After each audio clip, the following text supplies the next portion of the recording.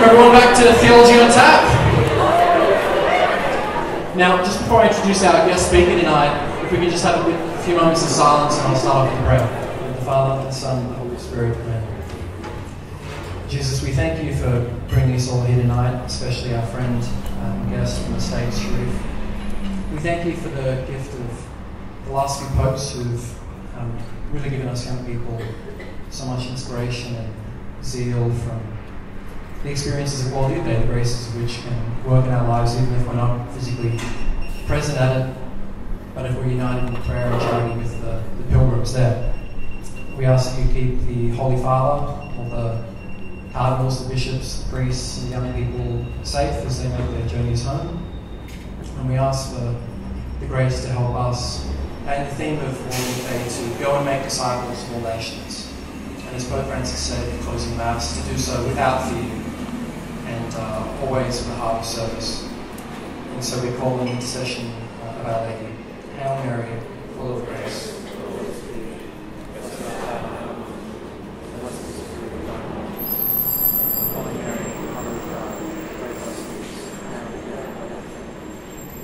Holy Mary, I hope to listen. Father, the Son, and the Holy Spirit. Amen. Actually, you know that we have confession available upstairs if anyone wants to go there. It's around the side where it's usually held. Alright, now it's my great pleasure to introduce our speaker tonight. I was lucky enough to meet Sherif Girgis when I was working over in New York City a number of years ago, and we soon became friends. I think Skype has helped a little bit since then, but Sherif has spent a lot of his time recently on the issue of same-sex marriage, and obviously a very big one in the States right now at the Supreme Court, just recently. And it's big over here in Australia, at the state level as well. Now, his work on same-sex marriage came to particular prominence back in 2010 when he published an article called What is Marriage? In the Harvard Journal of Law and Public Policy, which soon became the most downloaded article on a major social science research website, SSRN. And this sort of article became viral and soon led him and his co-authors, Professor Robert George from Princeton and Ryan Anderson from Notre Dame, to expand that into a book, What is Marriage?, which Jesse from Mustard Seed has graciously got a stand on here. We've got all the books available at the front. There's a little plug there, and they'll be available for purchase throughout the evening, and Sherif, I'm sure, will be happy to sign copies of that if you'd ask him. But far from being able to pigeonhole Sherif into one category like same-sex marriage, he's been involved quite extensively, actually, in a lot of major, controversial, hot-button sort of issues in the States and then around the world, where he's lectured on many different occasions. Areas of moral, political, legal philosophy, sexual ethics, early end-of-life issues, bioethics. You can think of it. Now, many of you here would be students, and Sherif himself is also a student at the moment. Right now he's a PhD student in philosophy at Princeton. He's a Juris Doctorate candidate at the Yale Law School as well. After he graduated in Phi Beta Kappa and summa cum laude from Princeton, where he won prizes for the best senior thesis in ethics and the best thesis in philosophy, as well as the Dante Society of America's National Dante Prize. He obtained a B.Phil in moral, political, and legal philosophy from the University of Oxford as a Rhodes Scholar. So all of this goes to say basically that Sherif, struggles a little bit intellectually. So give him a fair go tonight, cut him some slack. But he also needs a little bit of slack because he hasn't quite adjusted to Aussie lingo yet. He might be a little bit jet lagged, so try to steer clear of saying things like thongs, Barbies, or rubbers around him. Might make him a little bit scandalised. Now he's pretty used to Australia. He's been here about 8 or 9 years ago. And he enjoyed his trip down, so hopefully he'll enjoy his time here tonight. But it's a great pleasure to have him here for what's actually his only sort of big public lecture while he's here on his visit. And he's going to share tonight with us some really practical insights on how to engage hot topics, the most controversial ones that we're always coming up against in the public square. So it's a great pleasure to have him, and please give him a warm Aussie welcome, Sherif Girgis.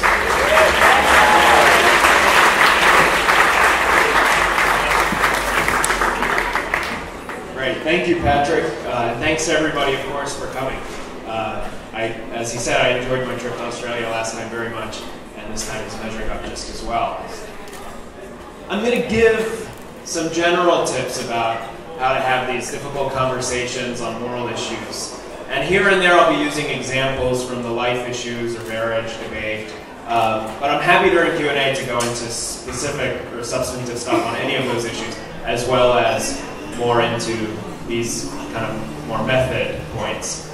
And the other thing is I'll start with kind of the more mundane and simple kind of style, aspects of style, and then I'll talk a little bit about kind of general strategies of substance, and then I'll end with some of the things that I think a spiritual perspective or a Catholic perspective should add to the way we conduct these debates. I think in general the most important thing about any of them is your tone and your style of delivery. And the easy way to see this is that if you think back to the last big brawl you had on any one of these issues that happened more than a week ago, on marriage, on life, on what religious liberty should mean concretely, on any of those things, you probably can't remember more than one or two substantive points that the other person said. Maybe one or two things stuck in your mind, but for the most part, what most people remember from most of these conversations is the way they were conducted. So I think in terms of having an effect, of planting a seed, whatever metaphor you want to use, the tone is the most important thing. And on these issues in particular, I think the two things you want to have most are cheer and confidence. On all of these moral issues or social issues, after all, if you believe in these views, you believe that they're good for people and that they're good for society. And everything about your delivery and your tone and your content should reflect that. And I think from there you get an immediate change in the way that your listener will be treating your argument. And I've seen this personally in debates and lectures all around the United States, where for the most part I speak at law schools or philosophy departments where everyone is hostile. And I'll have 60 minutes of Q&A without a single friendly question. And in the lead up to those things, I usually get a lot of worried messages from my hosts. People will say, well, like, we're really worried about this. On Facebook, there have been lots of plans to protest your talk. People are planning to glitter bomb you. People are planning to moon you. Everything has been threatened. And they talk about having security guards ready for me, and it's a usual thing, so I sort of deal with it. And then the only thing I do differently is in the first 5 minutes, I establish that I'm happy to be there, that I'm pretty confident I've got an argument they haven't thought seriously about, and that I welcome their objections, because I think that their view on balance is wrong. And that changes everything. And you can tell when you walk up to the podium, the people in the audience who are going to be most hostile, because they're sort of sitting there with a sort of sideways posture and a smirk, and they're just waiting for you to embarrass yourself. And immediately, with that change of tone on your part, there's a change of posture and presentation on theirs. And the line between dismissal and curious interest is, as it turns out, a very fine one. I had a nice example of this when I was actually in a law school class once, and it was in the middle of class, so we had a break. And one of my classmates, very sweet girl, a good friend of mine now, but at the time we had just started, so we didn't really know each other. She said, I saw that you missed class on Thursday. And I said, yeah. And she said, well, what were you doing? And I thought for a second, like, should I dodge it? Should I fudge it? And I said, no. Well, I was at a debate. She said, oh, about what? I said, marriage. And she said, what about marriage? I said, well, it was about same-sex marriage. And she said, in that way, that's completely expecting one answer, but just doing it for the sake of form, said, well, and what side were you on? I said, I was against. And her face changed. She paused. She searched. And then she thought of something. She said, oh, was it one of those debates where you go and they just assign you a position? And I had to say no. So I said no. And it was remarkable. Immediately, there was a shift in her tone. It wasn't one of, oh gosh, we're all on the same side, we're on the right side of history, this is Yale Law School. It was, And what did you say? And what was the argument? And could you send me the article? And that began a much longer discussion that eventually flourished into a reading group and a good friendship. And that would have gone completely differently if I had gone with my initial temptation to fudge it, or to admit it, but then apologize and explain that I have like 14 gay friends and that I understand the argument on the other side, and so on. If I had played to type, or to their impression of my type, which is one of kind of insecure concern and worry that I myself am what they say I am, that I'm a bigot, or that I just haven't thought through the issues. Confidence is another thing you have to have, and I think I personally am, it's hard for people to buy this at this point, but it's completely true. I'm deeply averse to conflict. I hate it.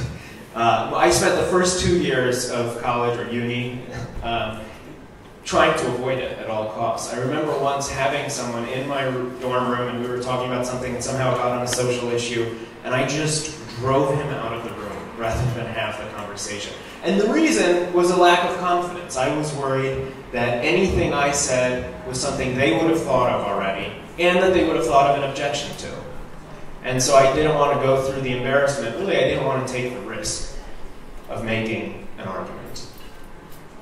Obviously, I took some steps to overcome that, and I still struggle with it sometimes, but I think one thing I've learned is that for the most part, neither of those things is true. Most people have never heard a good argument about any view that they would be immediately dismissive of. And especially when we're talking about defending unpopular moral and social teachings of the church. Most people have not heard the argument and rejected it, but have just never heard it. They think they've heard it. And that can take you a long way in itself. It's a huge opportunity, even just to inform people, to make sure that their objections, if they're going to have them, are the right ones. Another thing I think it's important to have is honesty. Sometimes when we are defending something that we think is true, and not just true, but kind of part of the faith, we feel this obligation to show or to believe that every single point anyone could bring up is actually a point in our favor, and that there are no real points against. And that's not true. It's not the case. Sometimes, for example, people talk about the pro-life issue as if it's never really true that a child can be a real burden on someone's life. I think we have to admit all the things that are true because we have nothing to fear from them. If what we're defending is true on balance, then the argument will remain intact. And admitting the hardships that a particular moral principle is going to impose is no argument against that principle, because it's true of every moral principle. At the edges, every moral requirement is going to impose some hardships, and it's going to impose different ones on different people. And that's no argument against it. Admitting the weaknesses, admitting the difficulties of a particular view is also a good way to build credibility with the other person. And that's crucial for debates in which credibility is very difficult to establish, because one of the things at stake is whether the other person is a person of goodwill. Another thing is to be proactive. I mean, the real answer, the very short answer to the title question, not under the how to engage without losing, is just to know the arguments as well as you can. And in particular, again, on issues where you're going to be defending an unpopular view, to know the other person's view better than they do. I always have it as a goal to be able to put the other person's objections much more powerfully than they can before answering them. And the way to do that, there's no substitute to just getting informed. And getting informed usually means looking at the most advanced form of that debate that you can have access to. I sometimes contribute to an online journal called Public Discourse, which I think is especially good for giving the kind of state-of-the-art arguments and answers to objections on a lot of the social issues that are kind of in the vicinity of our discussion today. Marriage, religious liberty, life issues, and so on. And I think there's no substitute, as I say, to reading that stuff, to finding out where the smartest people on both sides have duked it out, and to getting a lay of the land from those arguments. The more of the landscape you feel that you know going into a discussion, the less you're going to be defensive in a way that can make you hot under the collar, in a way that can make you panic and cover up that panic with just being very combative, or with giving in to the temptation to throw zingers and insults and other kinds of distractions from the issues. And if there's no substitute to reading up on the best arguments on both sides, there's also no substitute to practice. I mean, the thing that eventually got me over my fear of confrontation or conflict over these things was not a magic formula. It was just having the conversations over and over and over again, and being willing to have them first of all with friends who agree with you, who can help you see weaknesses in argument. Have them with friends who disagree with you, who are going to have the goodwill and the decency to share where they think you're going wrong, but without making you feel small for it. There's no substitute for that. So those are a couple of the things that I try to keep in mind when I'm going into a conversation like this, just in terms of style and presentation and general method. There are a couple points of strategy in terms of substance that tend to apply across all of these issues. And the first, well, most of them actually flow from the same point I was making earlier, that you're going to be defending a view that's on the one hand traditional, but on the other hand unpopular. And that creates certain common disadvantages that you have to get over, whatever the particular issue is. One of those disadvantages is a double standard. People will regularly make bad arguments against a view that fits that description. And by a bad argument, I mean an argument that would just as much apply to something they believe. But they don't see that because nobody makes the point to them, because their view is the more popular view. It's the view that doesn't have to be tested in the conversation. To give you a couple examples, think of all of the most common arguments you hear for changing marriage laws to recognize same-sex relationships. We don't want to stigmatize people. We want to give them the same access to certain economic benefits. If people decide to have a relationship with another man or another woman, we don't want their relationship to be stigmatized. We also don't want their children to be stigmatized for growing up in a household that doesn't get recognition. All of these arguments would apply equally to someone who personally found the most fulfillment in a multiple person bond. And this isn't just a kind of sci-fi hypothetical, at least in the United States, and I think in other Western countries, increasingly there's advocacy for this. Not polygamy in the kind of traditional sense of one man, several women, where there are problems of gender equality. But multiple partner unions, polyamory, where people find the most personal fulfillment, or report finding it, in a multiple person bond with overcoming of jealousy and the variety and the outlets that that provides, where they say they find it more stable. By their own lights, to say that they should settle for monogamy is like saying that they should settle for someone they're not attracted to. All of the arguments would apply equally to that kind of union, and yet most people, most rank and file folks who support same-sex marriage would not support that change. And once you present that fact to them, it just has the effect of clearing out the bad arguments, of taking out the double standard that they're typically applying to your view because it happens to be less popular. And then you can start over. And you can say, well, what are the arguments specific to this? What are the objections to my view that are specific to my view that wouldn't equally tell against your own? I think the same thing is true of abortion in a big way. When people talk about the reasons we should have abortion, what do they cite? They cite economic concerns. Are you really wanting to condemn a woman to a life of poverty? Health concerns, concerns about social well-being, quality of life, population control in some cases. But of course, all of those concerns could be equally served by, I mean, if killing people were a permissible solution, a permissible means to any of those goals, that would equally be true of, say, eliminating the bottom 1% of the socioeconomic ladder, or of a city's most destitute or poorest or homeless people.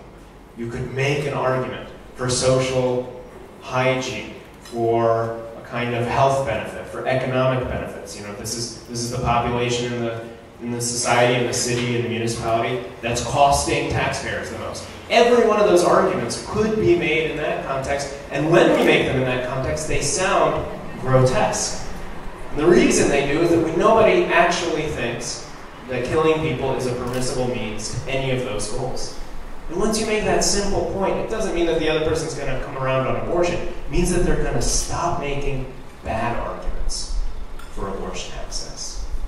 And they're going to realize that there is a central question they have to answer first, and everything hinges on that. And that is this entity in the womb a person with rights or not? If it is a person with rights, then it doesn't matter what economic or health or social benefits we're going to get out of allowing its death. And if it isn't, then of course all that stuff is welcome, but you don't even have to cite it to make that point. Everything hinges on that. And making that simple point again would just clear out the bad arguments, take out the double standard that they're applying to your argument. In other words, people will make bad arguments where they can. And they can where their view is more popular, unless you call them out on it. Another thing is that people often set up different tasks for you as opposed to them when you have the less popular view. And the most common form this takes is that people with the traditional but less popular view are often having to defend the whole picture. You have a whole theory to defend from scratch, whereas all they have to do is poke a hole in it. And of course, it's much more difficult to do the first thing than to do the second thing. Take the marriage issue. Most people will not give you a ground-up defense of their own view of which relationships count as a marriage, of why the state's involved in it, why the state should recognize those and not others. They'll just say, what is it with you and these same-sex relationships? Why are you so against them? But if you get people first to say what they think marriage is, and why they think it should be limited to romantic unions, and two-person romantic unions, and permanently and exclusively committed two-person romantic unions, and ones between unrelated people. And you ask them each of those restrictions, where do they come from, what sense do they make, and why are they okay without violating anybody's equality? Then you get them in the position to hear your own argument. Because you get them, first of all, to see how difficult it is to make a ground-up defense of a whole view. Second, you get them in the mindset where they're already, again, avoiding the bad arguments that just because there's an excluded relationship, it's a violation of someone's equality. Because they realize they're excluding as well. And then you get them to see the kinds of reasons that could possibly count for which relationship should be included. You get them to see also whether their view or your view can make better sense of those other features of marriage that you both agree on. So in general, I think making sure that the same task is being performed on both sides of the debate is really important. If you have to defend a whole view, they have to defend a whole view. Another thing I think that's that's a good example of this really is the life issue. I mean, and that's maybe the easiest place to see this. If the debate starts out and the whole burden is for you to explain why abortion should not be allowed in cases of rape, obviously it's going to be a difficult debate. If, on the other hand, you start out the debate by laying out everybody's cards on the table, you say what you think the law should be on abortion, or whether you think every life should be protected from conception on, and they say what restrictions they think should apply. Where should we draw the line, and why should we draw it there? As soon as people are even just forced to say something in response to that, they're already in the mindset where they're going to be more open to your own arguments, which will be more coherent once the whole groundwork is exposed. Another thing that happens when you're defending a more traditional view is that inevitably you're going to go on the defensive. Because it's traditional, it's received, you feel like it's this whole big thing to defend, and it's less popular, so you're going to feel more besieged. And every opportunity you can find to turn that dynamic around is going to be one worth I mean, if you are spending a whole conversation explaining why you're not a bigot, something has gone wrong. And that should be pretty obvious. So I always like to start with what I think are the weakest points in my opponent's view. Start with those. And then I give the positive reasons for my own view, and then I address the objections to that view. And that's the form that the book takes. We try to start out with saying what we think the internal contradictions in the pro-same-sex marriage view are. That it makes marriage a matter of emotional union, but it restricts that emotional union, but it excludes lots of things that have emotional connection, like multiple personal bonds, like non-sexual bonds, and so on. Things like that. And then we say, well, given the failure of that view to explain permanence or exclusivity or monogamy or the idea that marriage is a sexual relationship at all, here's a view that can make sense of all of those things. It can give them unity and coherence. And then, having seen the problems with the other side and the way that this view explains and exceeds those problems, then you can go to the objections that are specific to your view and show why they don't defeat it. That's a way of, again, not being on the defensive, which there's no reason you should be when the conversation is not just a general social dynamic, but one-to-one. Another thing is that sometimes people's most powerful objections, most effective objections in the culture to the church's views actually apply to their own. Think about the marriage debate. Most people at a gut level just think that the church's view is inhumane, that it's harmful to people, and that that's the main problem. I actually think there are a lot of ways in which the dominant view of marriage behind the push for same-sex marriage is itself quite harmful, that it takes a toll on real human lives. Here's just two simple ways. In general, I think, and I argue in the book, that view of marriage sees marriage mainly as a matter of degree. It sees it as the most intense form of emotional connection. That marriage has the most of whatever makes any relationship valuable, shared emotions and experience. And that has two, what I think are quite harmful social effects. One of them is to say that if you don't have a certain kind of intense emotional connection, it's inauthentic to keep going with the marriage. And the practical result of that is something like no-fault divorce, which in the United States we have long and well-established evidence created great harms for society, especially for women and for children.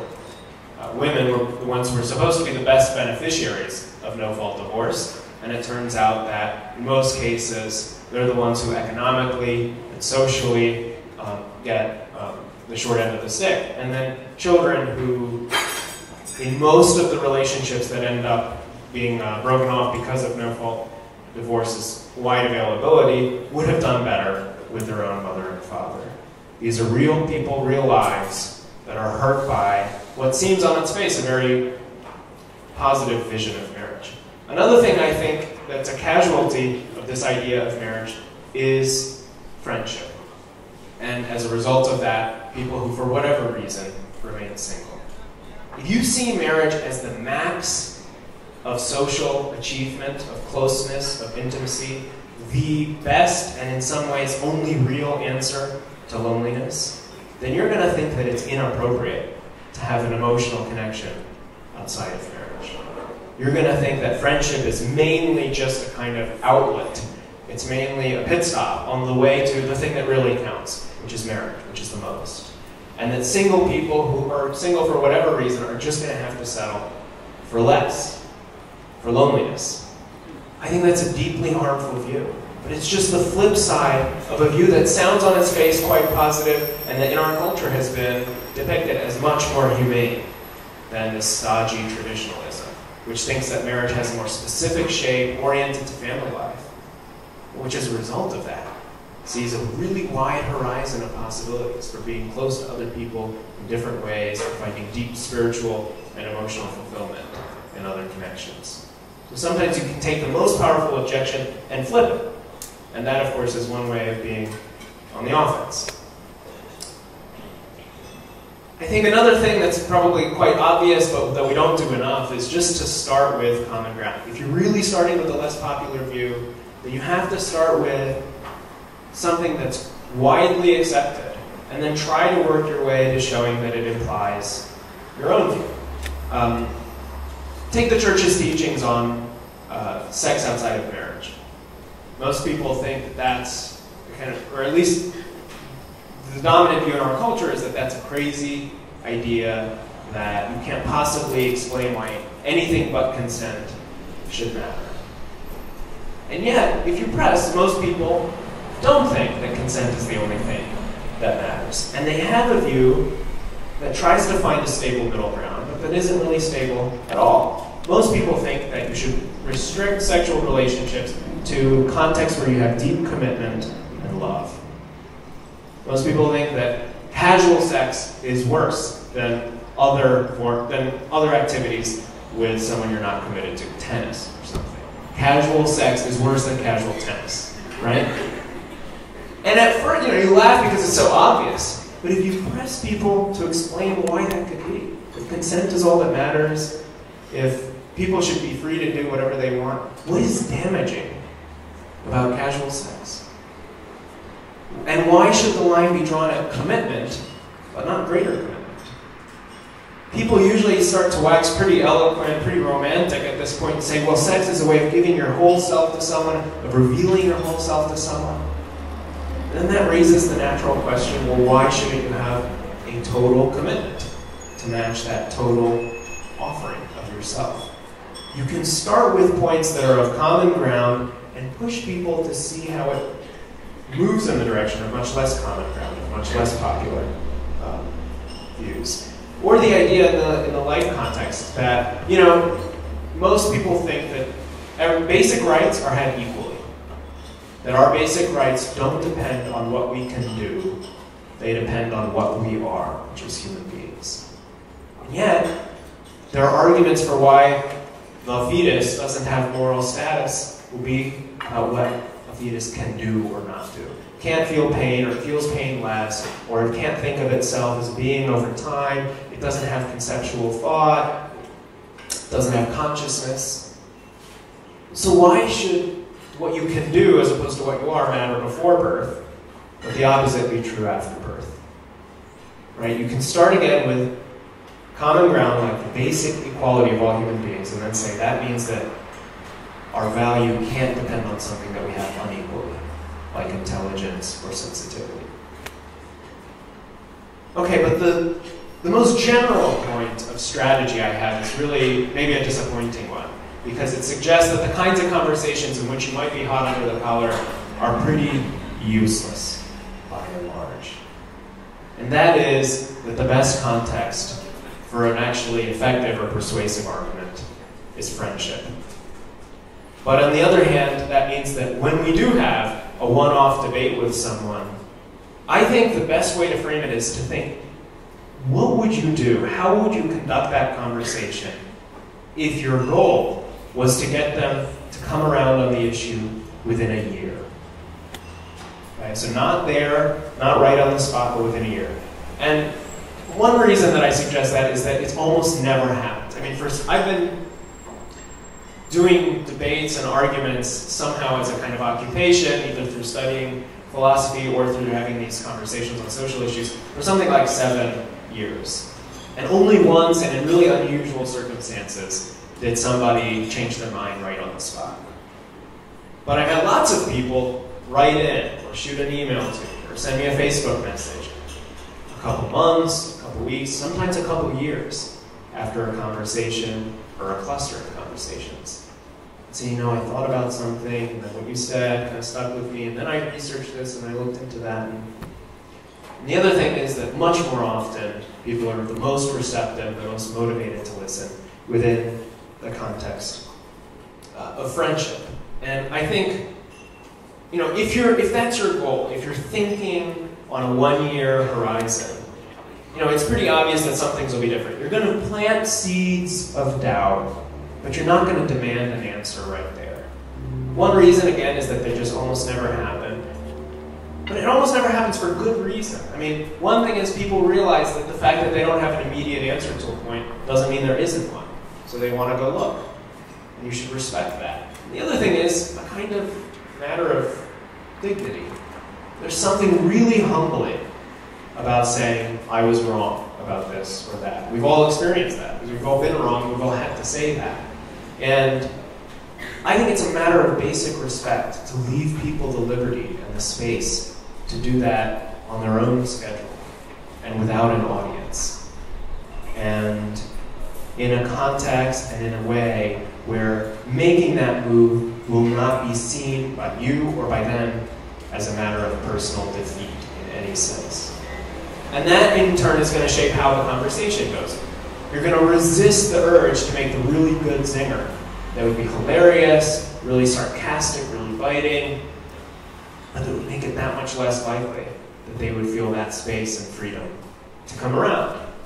You'd be planting seeds in the long term. You'd be showing them, what you think is a difficulty or a problem for their view, but you're not going to be doing anything that you think could have any chance of embarrassing them. You'll be wanting to build credibility and trust because you'll be wanting them to come back around to you. If this is a year-long project, it's not going to happen all at once. You want them to have the freedom to come back around to the issue without feeling like you're going to raise your voice or try to humiliate them. And you're going to want to motivate them. I mean, very often I've had the experience of having a conversation that gets started because of whatever circumstance, and getting people to see the problems with their own view, and getting them to see the arguments for another view, and then it just stops, just peters out. And the main reason is not that they think they've got a really good comeback to an objection, or that they think they have a decisive objection for my view, just that they don't care. Motivation is a huge aspect of these discussions and these debates, and motivation is much more likely to come over the long haul, where you have time and space to show people why a particular issue matters, or how it affects your life day to day, that you believe in this or that. And that's the kind of thing, again, that can happen best in the context of a friendship. But one thing that a friendship requires is a kind of genuine, and in that sense, unconditional love. So I think another thing that's really important is that you're going to be most effective in the context where the other person doesn't think that anything is riding on whether they come around. You love them, you're going to be there for them, and you're going to enjoy all the other aspects of friendship, whether or not they change their mind on this particular issue. Because that's going to be a signal to them that you actually care, as opposed to just sort of instrumentalizing them, seeing them as another notch in your rhetorical belt. And it's also going to be the context in which they trust you.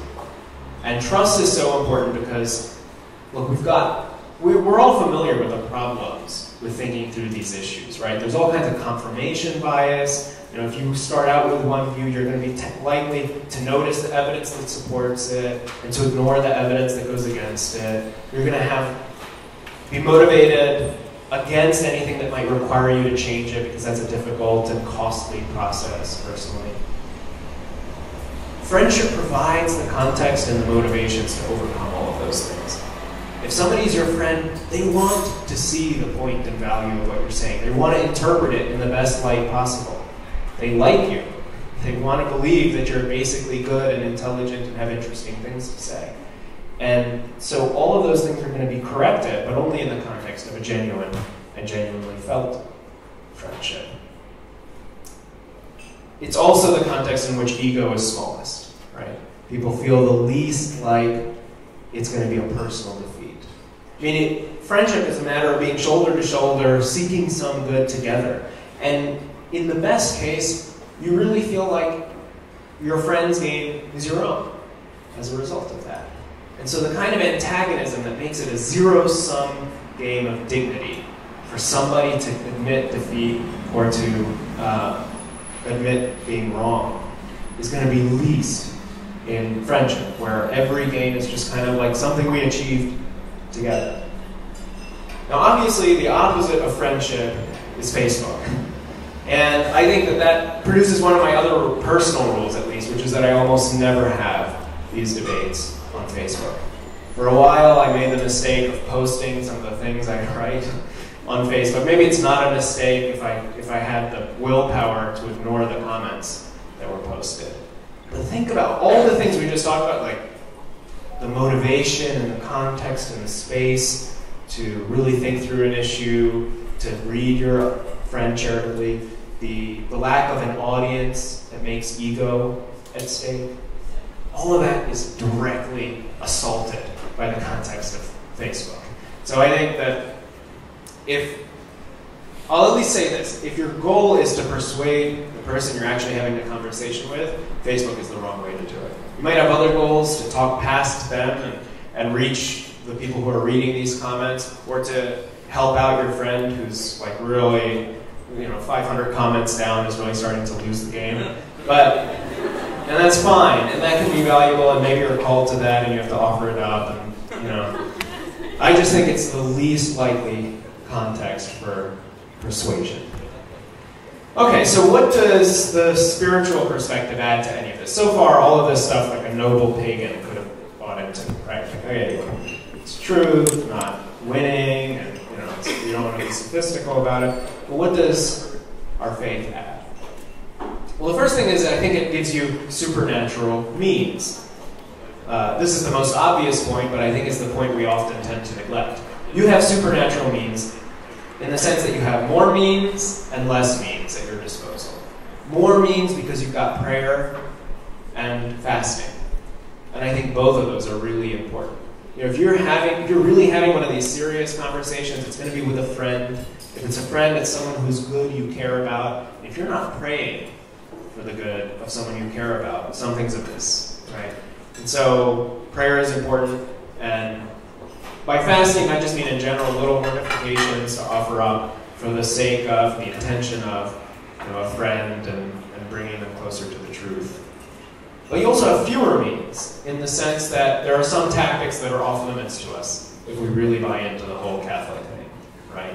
And in particular, all that stuff about turning the other cheek, I think is most important for this context. Because usually, any kind of insult, anything that you might turn your cheek from is going to be a zinger. It's going to be just the kind of stuff that brings in ego and audience and all the other things that make persuasion impossible.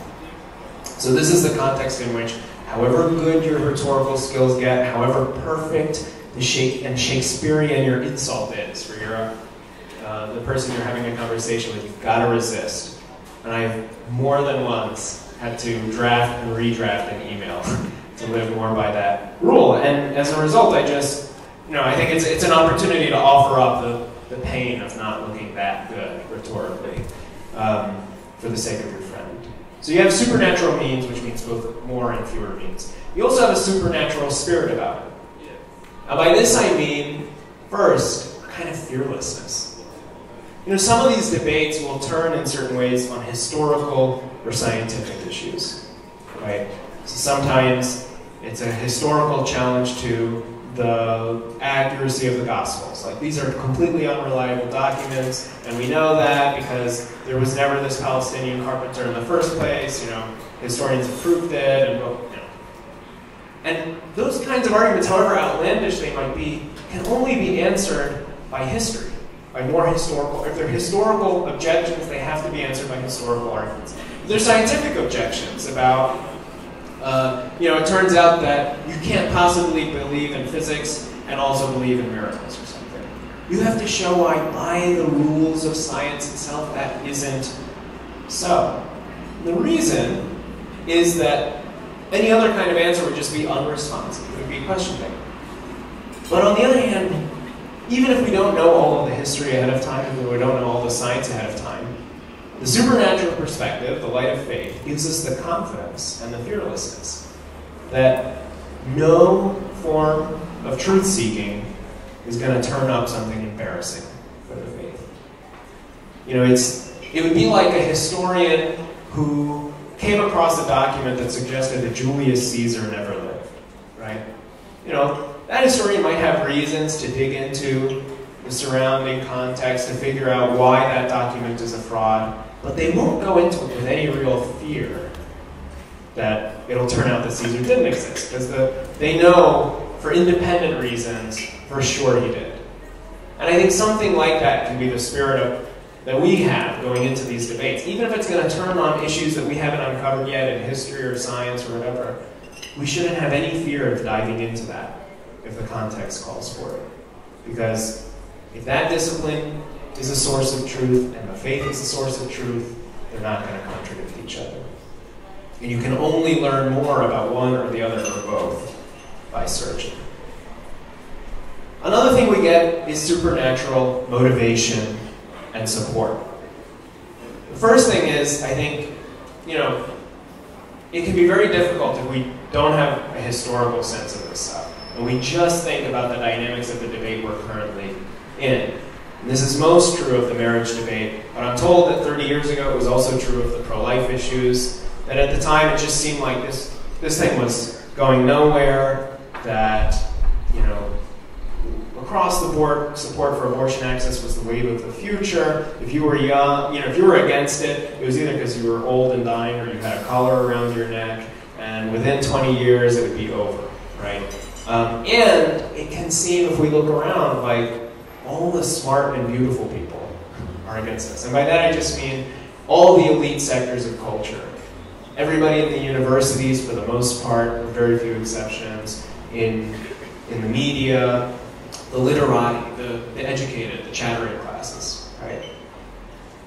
But if you have the supernatural perspective, you see that in defending the truth that the church teaches, you're at the end of a parade of heroes, right? Augustine and Aquinas and Anselm and all these fantastic geniuses and saints of Western civilization.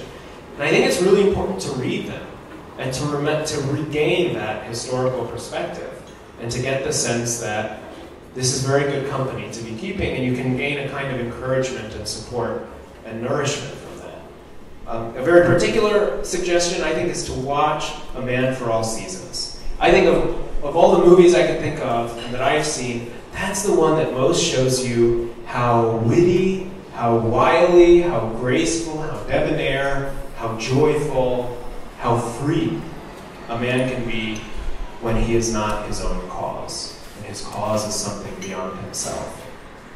It's remarkably freeing. It's something that you most get in its fullest form only through the perspective of faith. When what you're defending is something so much bigger than yourself that you're willing to die for it, which is not usually true of the secular causes. And that his life, the life of Thomas More, I think is a particularly shining example of the kind of freedom and joy that can give. I think also we have to get nourishment from believers. I mean, you don't want to just surround yourself by people who agree with you on everything, because you're never going to be tested, you're never going to grow. If you're wrong about something, you're not going to find it out, and so on.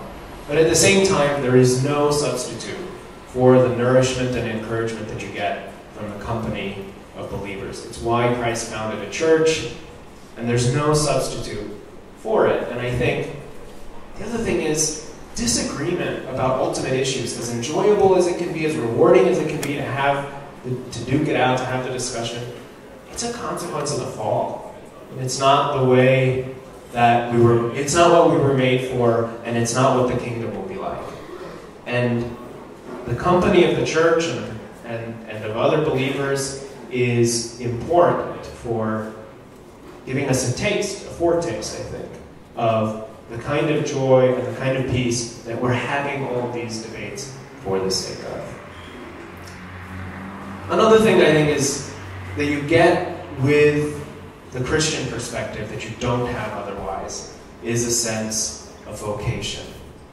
And by that I mean that, if you're looking at this just from a natural perspective, then the point and the value of all of these really costly debates and discussions is just the value of their concrete effects out there in the world. It's just the number of converts you win to a particular cause. But with a Christian perspective, you know that there is value in the witness for its own sake, and that the value of living out your vocation, of being faithful, is not just the value of your earthly success at it. Mother Teresa, it's often quoted, she said, we're called not to be successful, but to be faithful. And one thing we have been guaranteed by the faith is that in some ways, faith is the higher form of success to begin with. If we're faithful to our vocations, that has effects eternally in a way that far outweighs whatever effects we do or don't achieve in a way that we can see immediately in this life. And then the other thing you get, you have supernatural means, you have a supernatural spirit about it, supernatural motivations and forms of support, this great line of witnesses, this great cloud of witnesses. But I think the other thing you get with the faith is supernatural advice. And I'm thinking of two particular things. One is a command, the other is a prediction that come from our Lord himself. So the prediction is that you won't always convince people. And that's the parable of the sower, right? We all have heard it, the seed, the guy goes out, he's spreading the seeds in the garden. Some of it falls on the path, some of it on the rocky soil, some on good soil. Some people don't hear it because they're not receptive. Some do, but it gets choked by the cares and anxieties of life. And then some do, but it takes a long time to grow. Right? It's soil, and it's a plant. It's not an immediate effect. And I think to avoid being discouraged, we have to keep that in mind. Our Lord promised us that if we did everything right, in some cases, it wouldn't bear immediate fruit, in the other person at least. And remembering that can be encouraging. And it also gives us the sense that this is a long-term process with lots of factors, and that we plant the seeds, but we don't make the thing grow. The other thing is the command. And by this I'm thinking of the Great Commission. We all know it. It comes after the resurrection, before the ascension, where Jesus says to disciples, go, make disciples of all nations, teaching them all that I have commanded you. And I think this points to a broader goal that you will only have if you're a Catholic in all these discussions and debates, or a Christian in general. The worst goal, the worst motivation to have these debates is just to win, quite apart from whether you persuade someone. And everybody can see that that's selfish and narcissistic and kind of an empty goal anyway. It doesn't really give you the kicks that you're expecting. A slightly more noble, but still quite pagan goal is to want to persuade someone. You're not just in it to win, to look good. You really want to change someone's mind. An even more noble goal is to persuade them for the sake of a good cause. So it's not just changing their belief, but it's recruiting them for a worthy enterprise. But I think the only fully Christian goal is not just that you're not in it just to win, not just that you want to persuade, or that you want to persuade them to a cause, but that you want to persuade them for the sake of a person, for the sake of a personal relationship. You're not recruiting them for a cause, but for a communion. And the reason for that is that what the noble pagans couldn't possibly have known, which is that truth, the point of persuasion, is in its fullest form a person. And this is why I'm picking out on the word all in the Great Commission. Right? Christ says, teaching them all that I have commanded you. Because I think at the end of the day, although we should always see some form of success, even in fidelity, as we were just saying, the ultimate goal is the most ambitious goal of all, which is to make people Catholic.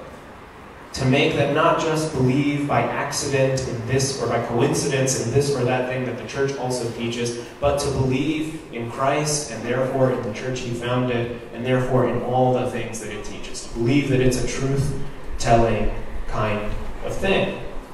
And to see that all of that belief is not just an end in itself. It's not just good when people come around on a particular issue for the sake of some intellectual satisfaction. The other thing we see with Christianity is that belief is for the sake of action, and in particular, for the sake of relationship. Christ did not say, I have come to change minds. He said, I've come to make all things new. He didn't say, I've come to persuade. He said, I've come to set fire to the earth.